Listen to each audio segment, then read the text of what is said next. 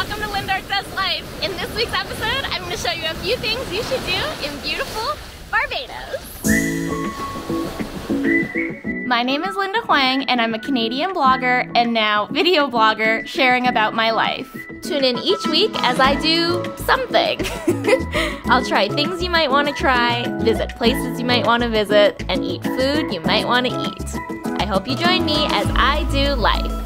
We headed to beautiful Barbados in 2021 for a fertility treatment and to experience the island for the very first time. We were actually there when Barbados became a republic, removing itself from the Commonwealth. It was pretty historic. Rihanna was named a national hero. May you continue to shine like a diamond and bring honor to your nation. We spent most of our time in Bridgetown, Barbados on the southwest side of the island, though we did venture out to other areas during an island tour, which I'll tell you more about in a moment. If you're headed to this Caribbean country, here's a few things you should do.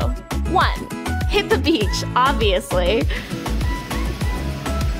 During our stay, we were just a few minutes walk away from Rockley Beach, a beautiful beach with cool white sand and pretty calm waters for swimming or bobbing in the waves. We spent almost every day during our trip at the beach. You can rent chairs or lay down beach towels. At the Tiki Bar, they have a deal where you can get chairs and a food or drink credit. It's worth noting that Rockley Beach is almost all sand to water, whereas some other beach areas we visited were quite rocky. Rockley Beach also has a beautiful boardwalk about 1 kilometer in length that you've gotta walk.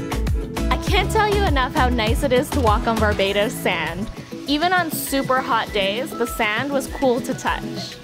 2. Check out Oyston's Fish Market.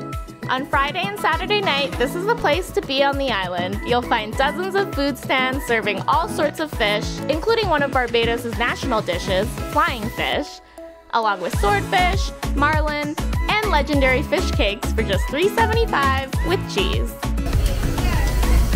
You'll usually find live entertainment here too. 3. Check out the Animal Flower Cave on the north end of the island. This is one of Barbados' oldest and coolest attractions, home to an amazing natural and very Instagrammable cave. This natural sea cave is formed by crashing waves of the Atlantic Ocean over thousands of years. The name refers to the sea anemone found in the pools of the cave. I'm on record as being claustrophobic, but this cave was open enough, sky and sea visible enough, that I didn't feel scared. 4. Go bar and restaurant hopping in St. Lawrence Gap. This area is well known for nightlife in Barbados. During our visit, we ended up hopping to 3 different spots. First, drinks on the rooftop patio at The Dive.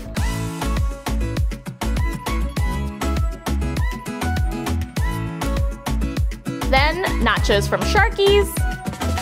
Finally, our main meal at Harlequin's, where we had kingfish and snapper. The service here is amazing. During our visit, the island had only just begun reopening after pandemic restrictions, so things never felt overly crowded during our stay, but we were told that streets typically get crowded here. 5. Go on a catamaran cruise. If you're trying to decide on an excursion while on the island, do what we did. Head out onto the Caribbean Sea via catamaran. Most catamaran cruise operators are highly rated and take similar routes. Your main differences are how big the boat is, whether it's a short or longer day, and if you get food and drinks. Our 5-hour cruise with El Tigre catamaran cruises was amazing. We made 3 stops, including swimming with turtles, swimming over shipwrecks, and docking for a meal overlooking celebrity mansions. 6. Do an island tour. During our stay, we hired a driver to take us on a tour of the island. Barbados is divided into 11 parishes, which are like states or provinces, and you can drive through all of them in a day. On our tour, we went through 10 of the 11 parishes. You can of course plan to spend more time in each location, but we mostly just wanted to see the island with a few Instagrammable stops along the way. A lot of the northern and eastern sides of the island felt more lush and country-like than the western side.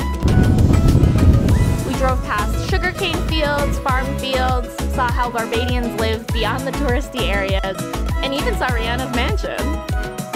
7. See the rocks of Bathsheba. One of our stops during our island tour was specifically at Bathsheba. These are giant rock formations that sit along the eastern coast of the island. There's also this cool little abandoned pink house on this one rock. 8. Watch the sunset. We tried to do this almost every night during our stay. The sky can get so very purple. It's incredible. Find a beachfront patio and enjoy food while the sun sets in beautiful Barbados. 9. Eat all the food. We ate a lot in Barbados, and a lot of it was fresh fish. I actually did a video all about food to try in Barbados, so please do watch that. It's episode 17. But basically, oceanfront views, fun drinks, lots and lots of fish. That was how we dined in Barbados. Note, dolphin on the menu in Barbados is not the dolphin you're thinking of. It's dolphin fish. Try traditional dishes like souse, only available on Saturdays. Or try clifftop dining at Champers. This is considered one of the pricier, fancier restaurants on this side of the island. There's a food truck square you can go to, and don't forget to try fish cutters from Cuz's Fish Stand. We also snapped some fun photos of the most Instagrammable cafe in Barbados, Blush, where you can also order cute drinks, waffles, and tacos. And 10, try to get pregnant. Okay, this is a very specific thing to do in Barbados, but it is the reason Mike and I were there. We tried IVF at the Barbados Fertility Clinic. It's a wonderful spot with great success rates and lovely staff, and we did really have a wonderful experience even though we did not get pregnant. We'll be returning to try IVF transfer from frozen embryos later in 2022. You can learn more about procreation vacations and our experience in Barbados in episode 12 of my video blog. Thanks for watching this episode of Lindork Does Life. I hope it helps you plan your trip to Barbados. Be sure to check out my other Barbados videos and blogs on my website too. Bye!